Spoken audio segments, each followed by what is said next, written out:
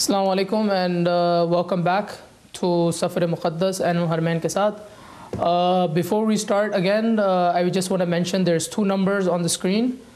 If you want to talk with us, call the first number, and if you would like to text and WhatsApp a question, please send it freely on 212-380-6100. So before the break, we were talking about some issues that have been going on in the market for a while, some of the scams. But I want to move on to a very current issue that has recently started. There is some construction going on around Haram. So a lot of the people would like to know that how will this affect them if they go for Umrah in the upcoming weeks, or how long will this thing last? What they are saying about 6 months, this construction. Now what I hear that if you want to go inside close to Haram, you have to be in a Haram. Only you can go for Umrah. All the other, like a lot of people when they go, they like to make a lot of tawaf. So I think you don't have this privilege to do a lot of tawaf. So, but when you go for Umrah and then come back, come out and just do the prayer, a lot of prayer over there. So currently, if somebody wants to go for Umrah, one of the current issues they will face will be they would only be able to enter the close portion, like close to the Kaaba, to do tawaf, only if they're in ihram. Yeah. But will they still have the options to do the tawaf from there's a couple of floors, so will they still be able to do that? Or? Yeah, they have an option. They can go on the first floor, but it's longer. You can do tawaf over there.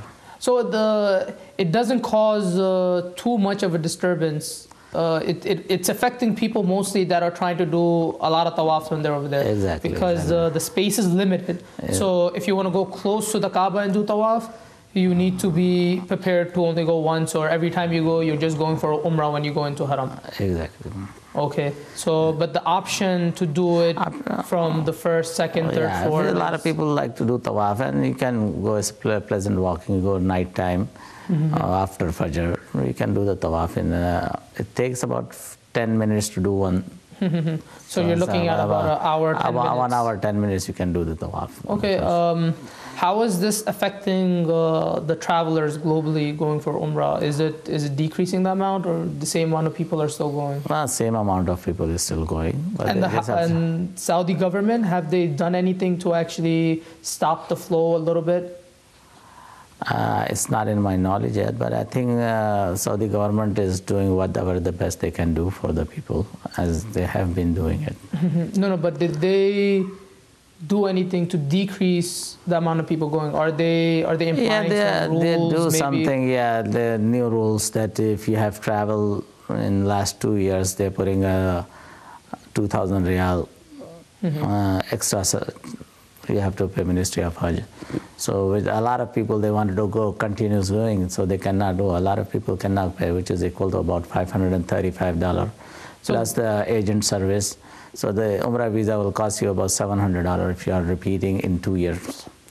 So basically, it's kind of like a luxury to go again now. It's the expenses going up per person by $540. Because we have heard about this in the past, and we would like all our viewers to know that if you have been to Umrah, what kind of information do you need to check? I need the passport number and nationality. We can check if they are eligible for without fees, or they have to pay 2,000 riyal extra. We can check it in the system. Basically, if they have traveled in Islamic calendar in 1438 and this is 1439, then they must pay the extra service. So if you want to go again, basically you have to pay, and that's how the system is working. That's it, yeah. Okay, we have one question on WhatsApp, and the question basically is, does this rule also apply for Hajj, or is this just for Umrah? See, every time the Saudi government change rules and regulation, if you're asking question about Hajj, last year Hajj 2017 or 1438.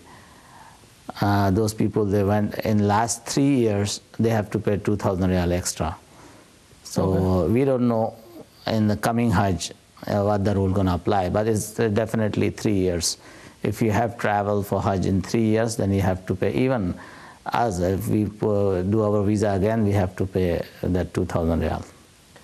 So this is something that somebody cannot claim. So I just want to mention, if you are looking to find out if you have to pay again, you can call Harmain's office, 718-505-0705.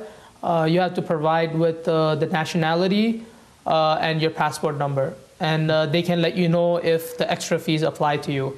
And as Mr. Samiuddin has mentioned, that if you have traveled in the year 1438 or 39, you have to pay these fees.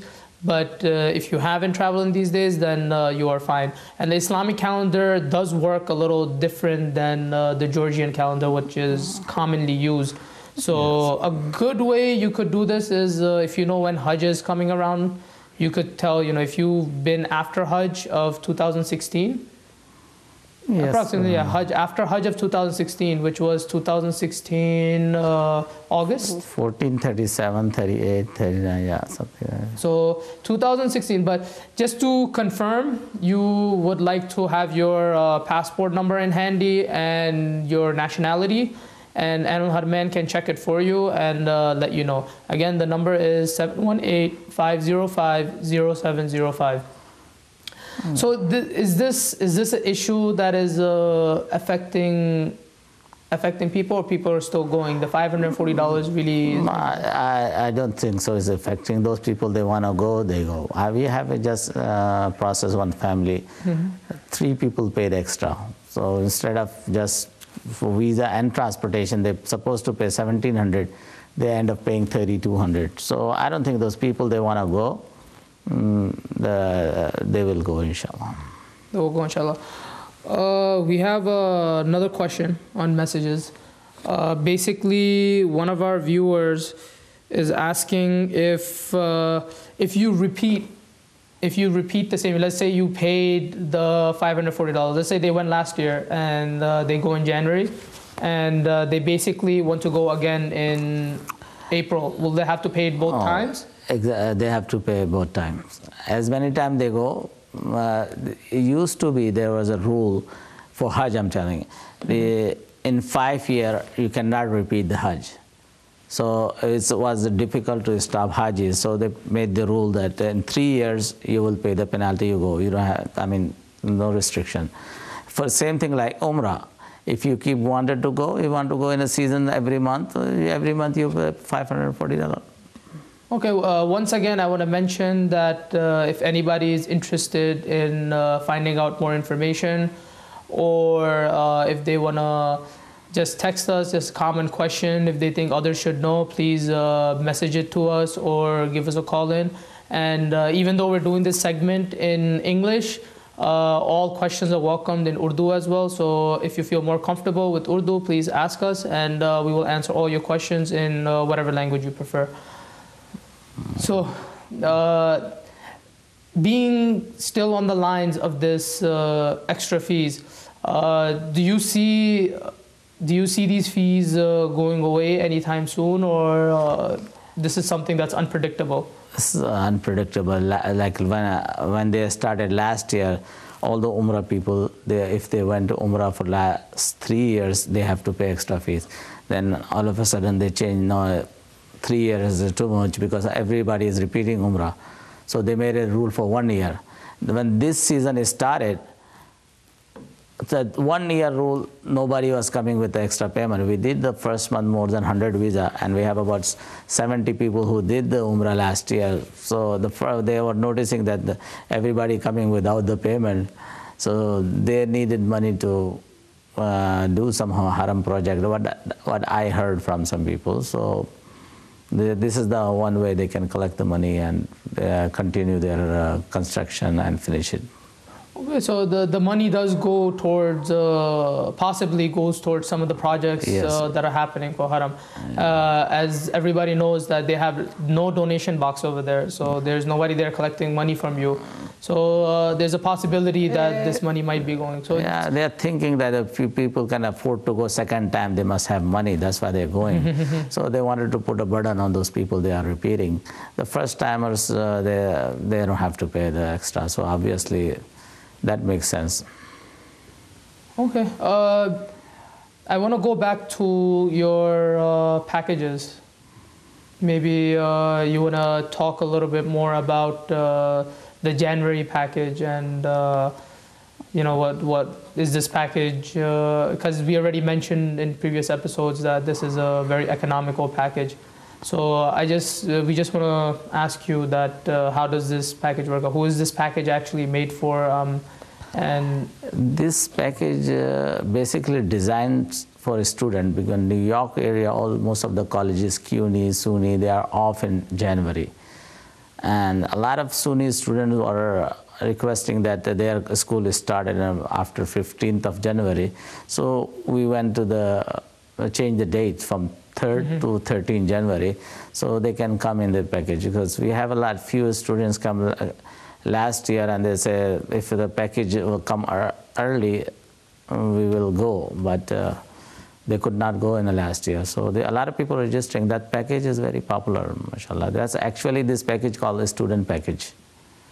So it's specifically meant for youngster, students to go, young people to go. Youngster. But is there a problem if non-students go, or this is? No, this is not a problem. Not anybody can go. Only the name of the package is a student package. It's because the time it's offered in, it's the availability is for a lot of the students going to city colleges or state colleges or even private colleges. Yes. Most of the schools they start up again around 16th, 17th of January. Yes. So these are convenient dates for students, while not putting the burden of December on them, which is a very expensive package, and still keeping everything, the prices under control, and offering something. We're using better hotels in this package as well.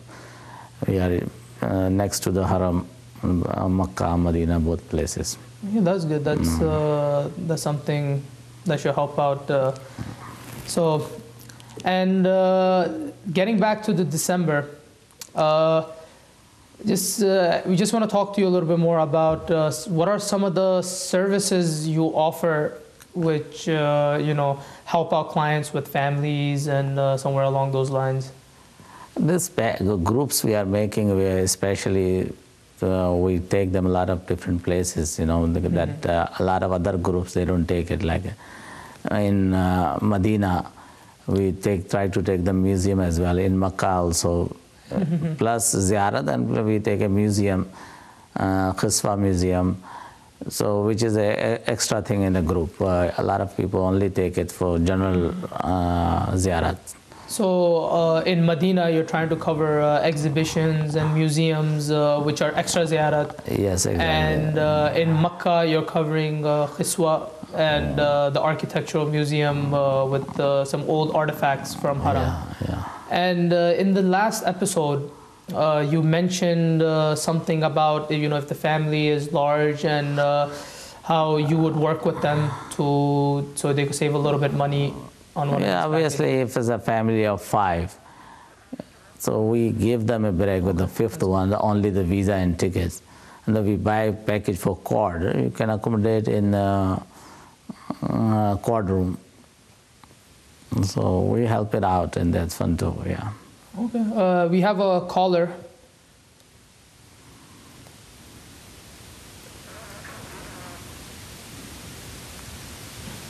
No, I think the line went off.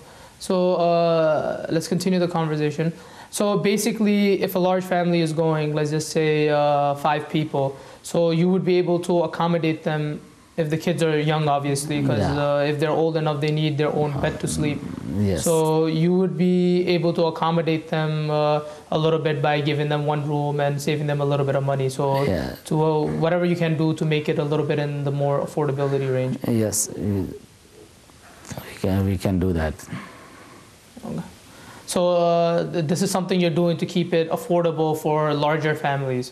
Yes, we have a group coming up in December 20. We have a 2 family. They are party of 5, so we are giving them. So it works out well. So if it's a family of 5, it works out in their favor for this. We will be taking another break, inshallah, and we will see you soon right after the break.